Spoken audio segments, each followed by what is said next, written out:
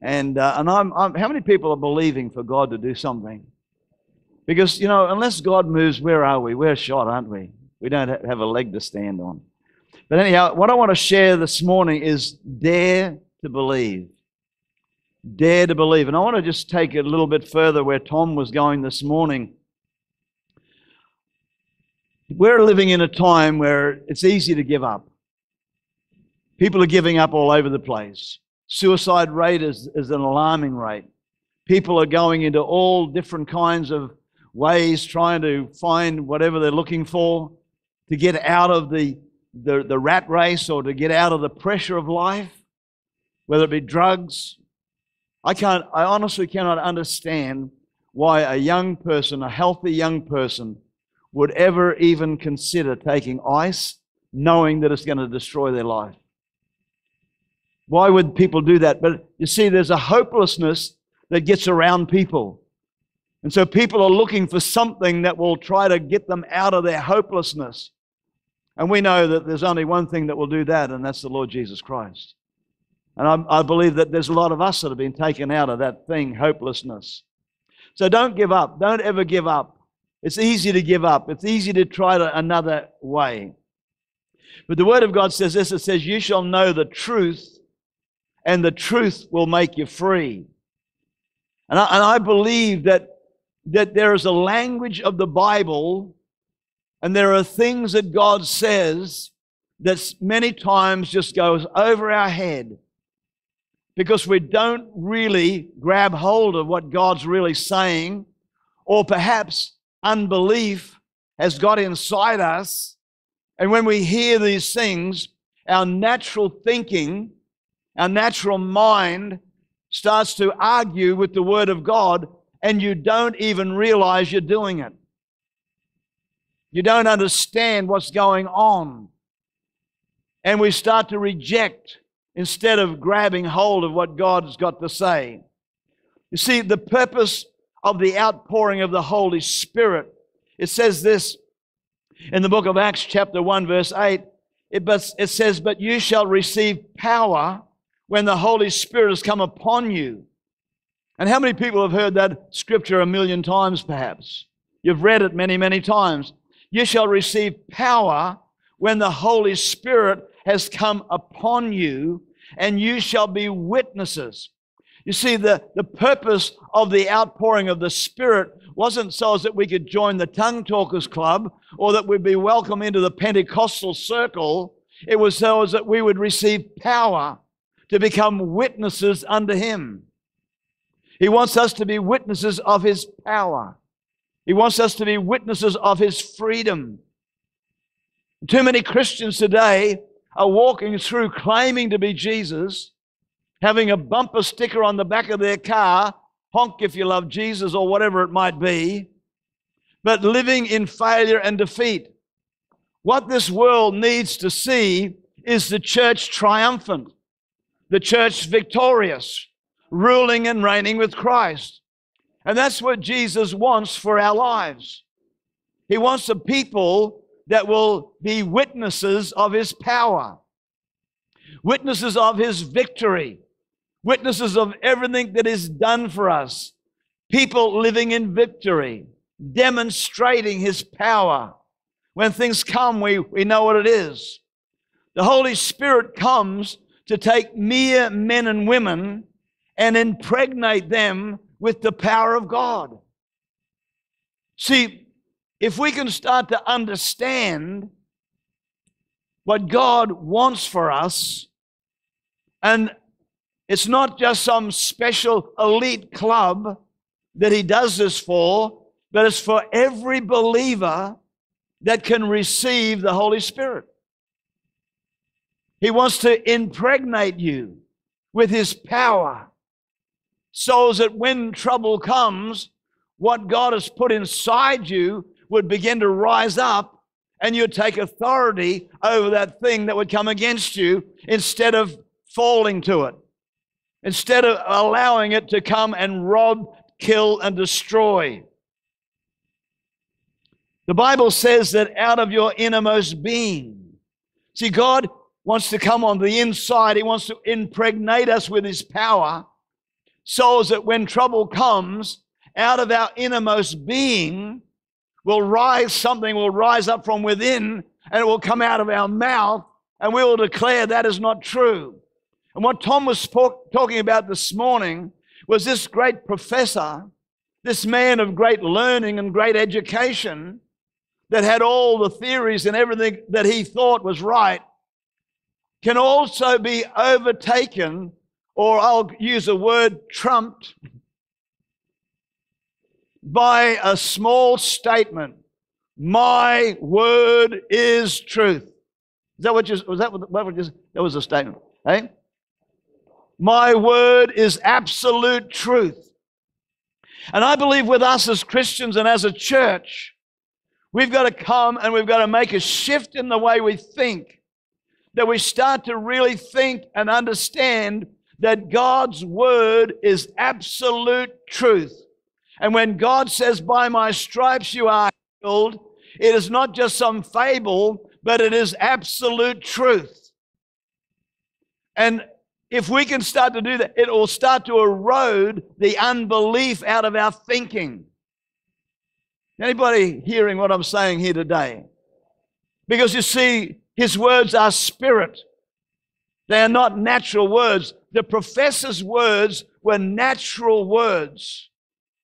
He spoke natural words that most surely to a majority of people make a lot of sense. The word of God, the Bible says, that people will not accept it because it's foolishness to them. They can't, the natural mind can't comprehend it. But it's when the word of God touches your spirit man, and your spirit man understands what the word of God says, it will rise up and it will destroy every word that comes out of that professor's mouth. Every word that comes out of the enemy's mouth. And the enemy's speaking loud and clear in the days that we're living in. Out of your belly will flow rivers of living water. Understanding the truth will make you free. Trying to understand a lie will bring you into defeat.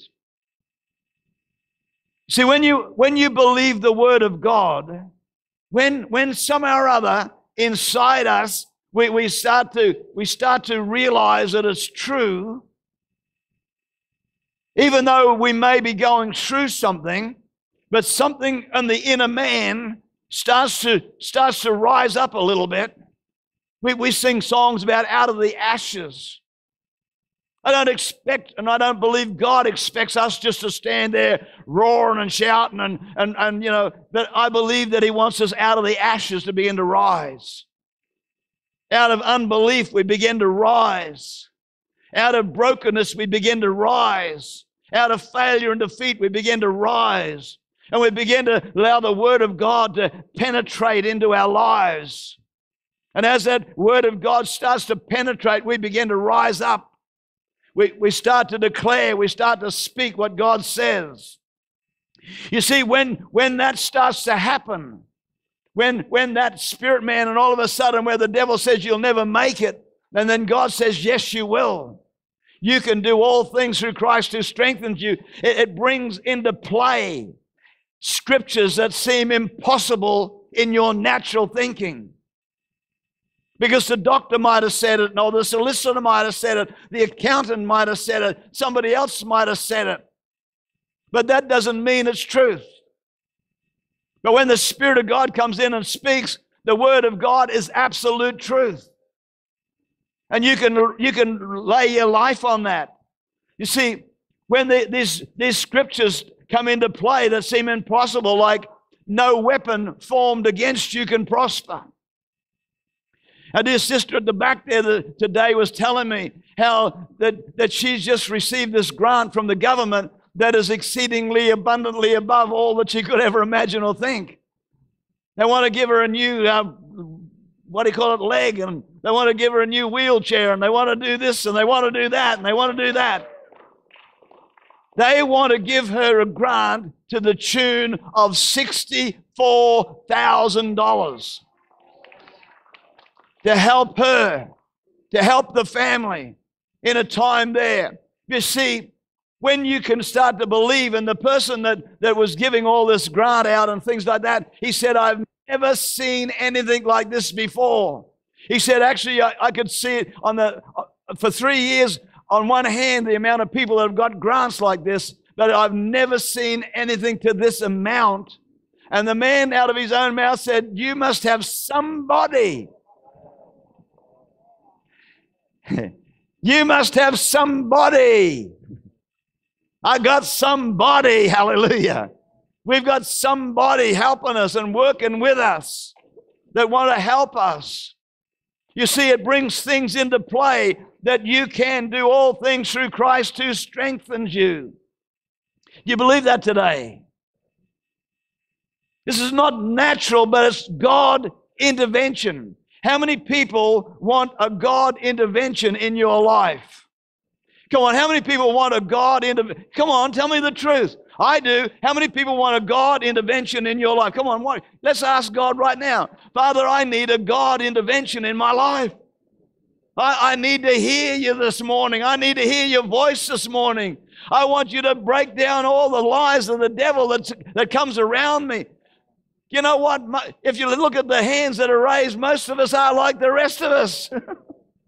You are not Robinson Crusoe on this island, all on your own. God is with us. God before me, who can be against me? Have faith in God. We make this big thing out of faith. What is faith really? Faith is simply believing. Just believe what the Word of God says. Believe what God says, because what God says, and I'm so glad Tom did the communion this morning, because what God says is absolute truth. And you will know the absolute truth, and the absolute truth will absolutely set you free.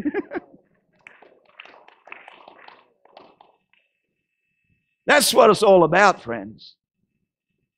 It's breaking the stronghold of our mind. Have a quick look with me in the book of Hebrews, the chapter of faith. Hebrews, chapter 11. It says, now faith is the substance of things hoped for, the evidence of things not seen.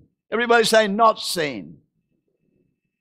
For by it the elders obtained a good testimony. By faith we understand that the worlds were framed by the absolute word of God. You believe that today? So that things which were seen were made of things which are... Sorry. Let my mouth get back to... So the things which are seen were not made of things which are visible. Now listen, when you hear that, you see, if you just went up to somebody and started talking like that, they would think you're crazy. Correct? Things that were made with things that weren't visible. They would think you, but you see, what you've got to understand, that is the language of the Bible. Can you hear what I'm saying here? See, you've got to think differently when you're reading the Bible, because the Word of God is absolute truth. We're here today because God spoke a word and the worlds were framed. God made them out of nothing. Now, God's made us promises, but you've got to understand the language of the Bible has to be spiritually discerned and not naturally discerned, because the Word of God is foolishness to the natural man. So, if we're going to be Christians,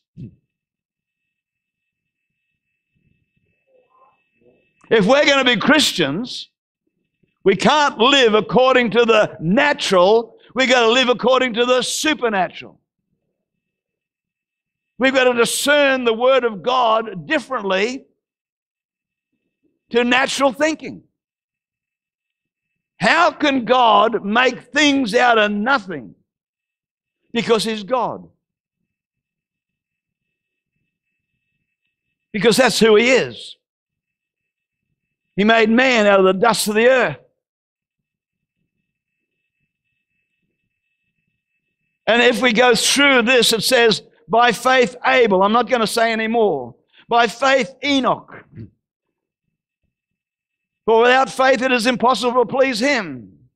For he who comes to God must believe that he is, and that he is a rewarder of those who diligently seek him. By faith, but without faith it is impossible to please God. We've got to be able to, somehow or other, believe God. Believe this word. Believe what God says is yea and amen. When you start to believe the things that seem impossible to the natural mind, all of a sudden starts to kick in, and something from the innermost being comes up and starts to come into agreement, and all of a sudden you find in your heart, in your spirit man, you're starting to say, God, you can do that.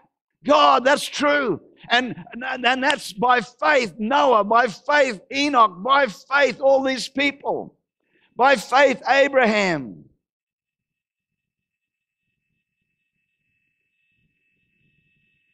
By faith. By faith. Everybody say by faith. By faith. By faith. God did amazing things. God is not a man that he should lie, neither the Son of Man that he should repent. Has he not said it? Will he not bring it to pass?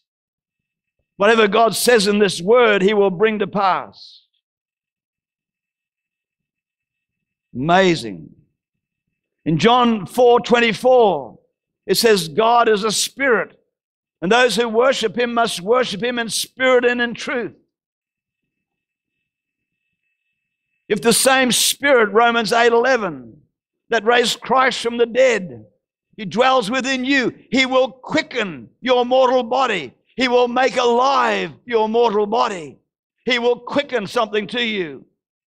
John 15 verse 5 says, Jesus is the vine, we are the branches. We've got to understand the language of the Bible. We've got to understand that we can catch something and call something down. In the Old Testament, we find stories there that would blow your natural mind. We find a story here in 1 Kings 18:21 of Elijah. He says, how long will you falter between two opinions? If the Lord is God, let's follow him. Hey, church, I believe this is where we're at. This is where we've got to come to. We can't have two opinions. We can't try to live in the flesh and have a spiritual manifestation. We can't doubt and then expect to be healed. We can't do those sort of things, and we can be between two opinions, and it says if God is God, well, let's serve him. That's why I say, church, if God is God, let's believe him. If God is God, let's believe what he says. If he says I can be healed, that means I can. If he says I can do all things through Christ who strengthens me, that means I can. It means that I can triumph over the enemy, that means I can. No weapon formed against us can prosper. We can condemn those things. That means we can. That means we can live in victory. It means we can triumph over the devil. You see, when we get born again and baptized in the Holy Spirit, we are truly born again. See, that can be just a fable. But you know what? We need to sit down and meditate on what does it mean to be born again. I was listening to a tape that Marnie sent me, and it was about this guy that was a Muslim. And Christians would come up to him and try and get him saved. And he'd been versed and trained on how to handle Christians. And it asked them questions about God. And the Christians couldn't answer the questions. And so he would then give his philosophy and bamboozle them, and they walk away defeated until he met a man that knew God and knew what the Word of God said. Because this young man has also been versed. Friend, you've got to know, you've got to understand, what does it mean to be born again? What does it mean? I was born again. That means that the old man had a death, burial, and... No. He wants to have a resurrection. But the old man has to die, that I have to be born again. But I don't get born again of the natural. I get born again of the Spirit. Now the Spirit of God is in me. The Spirit of God now is in me. And sometimes what I'm sharing here right now might sound double Dutch or whatever it might be, but when you get born again, you get born again, born of the Spirit. And in Hebrews 13, verse 5, when you get born again, God says, I will never leave you nor forsake you. I will never leave you. People say, all these things, but God said, I will never leave you nor forsake you. Jesus said on the cross, my God, why have you forsaken me? Jesus was forsaken instead of me. I needed to be forsaken. What does forsaken mean?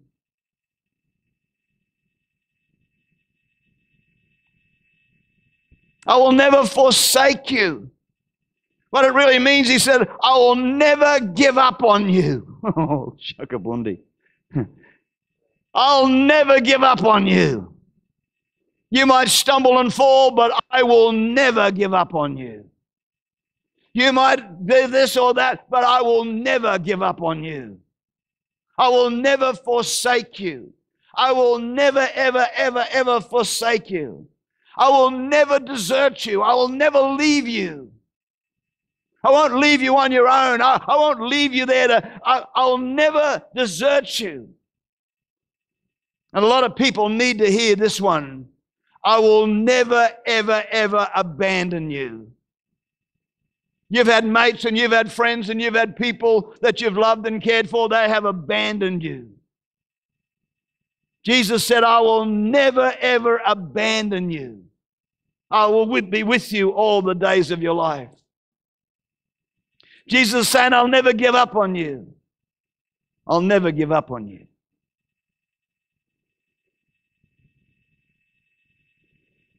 Hebrews 13:6, it says, the Lord is my helper. I will not fear what man can do unto me. I'll never, ever.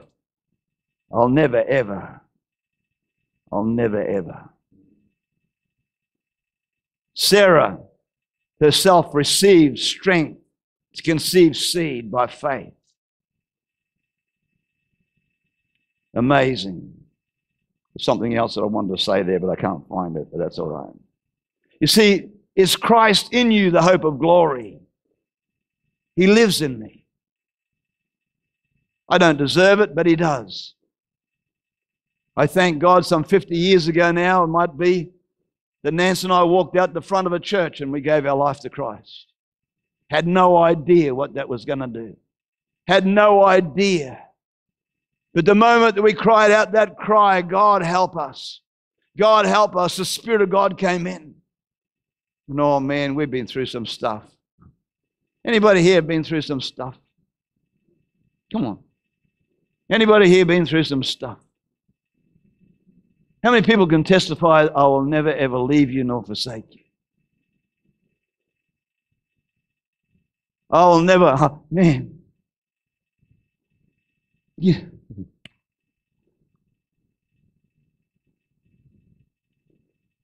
Is there anybody else here that's an idiot?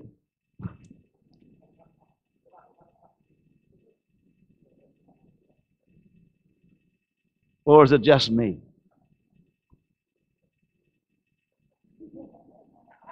Just me, thank you. I feel so much better now. I feel abandoned.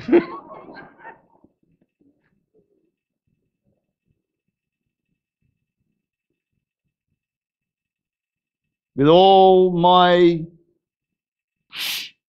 wanting to succeed and be victorious and rule, wanted finance and everything like that. I went into business. I had my own real estate agency. I had my own building firm. I had 9 carpenters working for me, painters, goodness knows what. I had my own vehicle with Miers Constructions on the back. I didn't have a clue what I was doing. As a result, I went broke. We owned 2 homes. We owned boats and cars and stuff and everything like that. I had to sell everything we had.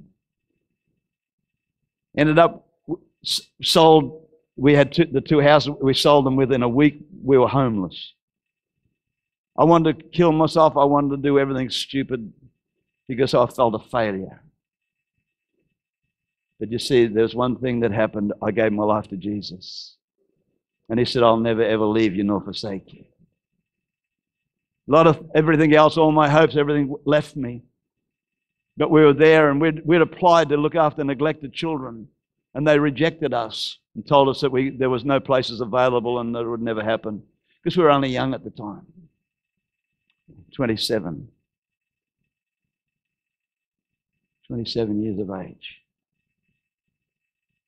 I'll never ever leave you nor forsake you.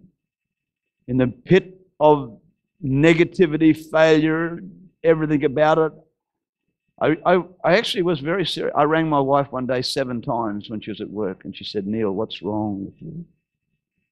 Because I had the .22 rifle.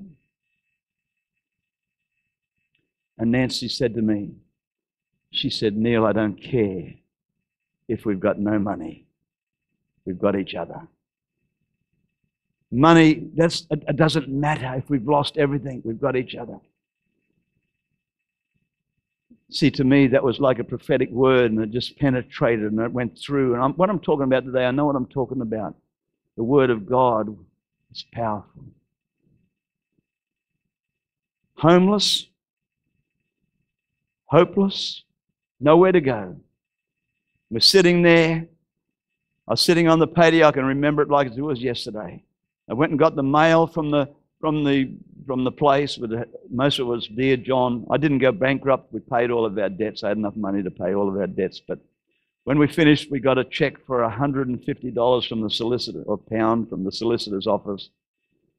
Only to find that we got a £145 bill from somebody else, so we had £5. We got a letter there from the Methodist Church. It said, position has come available. How soon can you come?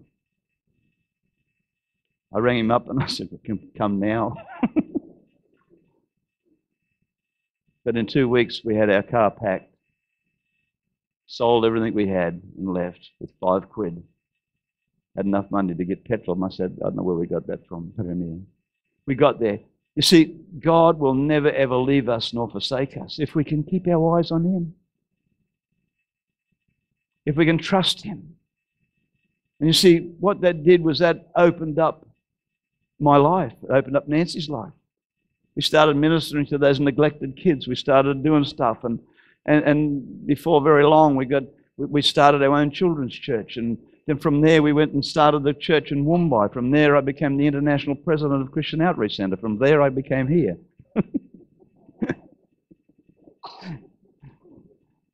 I must say, no. But I'm more excited today, and sometimes more distressed than I've ever been in my life. Because the enemy wants to steal from us. But God will never ever leave us. He'll never ever forsake us if we can keep our eyes on Him. So Father, today I just ask you to help these people. Help me. Help us to understand the language of the Spirit. To understand, my God, that your word is absolute. Your word is truth. And I pray, Lord, even out of the ashes today, and Lord, I remember myself as I sat on that porch out of the ashes of failure and defeat and negativity and everything else, out of despair, not knowing where to go, out of the ashes, we began to rise that day. We began to rise out of the ashes, and we headed on a journey. not knowing really where it was going to take us, not knowing really where it was going to end, not knowing what was going to happen, my God. But, oh, my God, your word is truth. You will never, ever leave us nor forsake us. You will never abandon us. You will never just leave us on our own, my God, where you will go with us and you will help us. And, Father, I pray today that you will help us to break out of the strongholds of the enemy that gets into our minds and into our thinking. And, Father, that we would go into our destiny, into our purpose, into our plan. And I believe for Nance and I believe that the greatest destiny and the greatest plan that you have for our lives is ahead of us. I believe for this church, Lord, we're not looking at what we see, we're looking at what we know. We believe that our greatest destiny is ahead of us. We believe that our future is good in your hands, it is secure. And my God, that you're going to take us and you're going to lead us and you're going to pour out your Spirit upon us. And my God, you're going to raise us up, my Father. You're going to raise us up. You're going to raise us up. And for that, we'll give you all the praise and we'll give you all the glory in Jesus' name. Satan, we're just going to enjoy so much as we watch you getting thrown and kicked into that pit. And we're just believing for the church to rise up and begin to drive you back, begin to push you back, begin to push you back. As an individual, my God, I pray that many of us would rise up today and push back and push back and push back your thoughts and what you're trying to put on us. And Father, that we will conquer and we will overcome. I thank you, God, that your word declares that we can do all things through Christ who strengthens us. Lord, that we are a Joshua generation of people. I don't care what people says, it's what you say about us. And Lord, your word is declared, and that's what we believe, what you say about us. We are more than conquerors. And Father, I'm praying for people today that need healing in their body. I'm praying, my God, for people today that need breakthroughs in finances. I pray, Father, for people that need to know the will of God and the mind of Christ. I pray, my God, for people today that can't see above their toenails at the moment because the enemy's got them pushed so far down. Father, I pray that out of the ashes they'd begin to rise. Father, that you'd put a word in their heart this morning and cause them to stand tall and start to push back the lies of the enemy and grab hold of the truth that says you will know my truth and the truth will make you free. And Father, today I pray you'll have your way in Jesus' name. And everybody said, I'm just going to ask you to stand to your feet right now. And if God's been speaking to you this morning and you want to rise up and you want to kick some devil butt, I pray, my God, today that you'll just run out to the front here and believe for God to come and minister to you in Jesus' name. Come on. Come on, let's believe God today. Believe God, believe God, believe God. The language of the Bible. The Word of God. The Word of God. The Word of God. Urabashatai Rabande. The enemy could have a field day. Don't go away from here today without you respond to what God is saying. God is talking to you. Come, come, come. Let the Spirit of God get hold of you. I see couples coming out. That is amazing. That is amazing. That is amazing. Because together I believe that God is raising up people like that. God wants to touch people today. God wants to move on people today. You've got to see that impossible situation. You've got to see it, but see God in it. Nancy prays for people and she says, what's God doing? What's God saying? What's God doing? Friend, you've got to see what God's doing in the midst of your storm. You got to see. I might have been able to see it that day. I might have been able to see it. All I saw was the brokenness and the despair, the failure and defeat. I felt so,